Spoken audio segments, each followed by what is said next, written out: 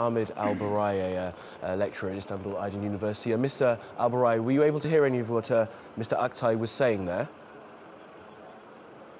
Yeah, I heard him, and I do echo his points, because now what's happening, Turkey is being stabilized with a clear, solid steps towards presidential system. And at the same time, today was a very important meeting between the two main parties, mainly the Nationalist Movement Party, which is completely on the opposite of the HDP, the pro-Kurdish party.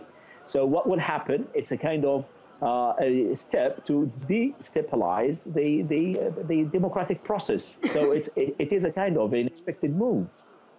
Okay, Ahmed al Burai, just wait for us there a second, please.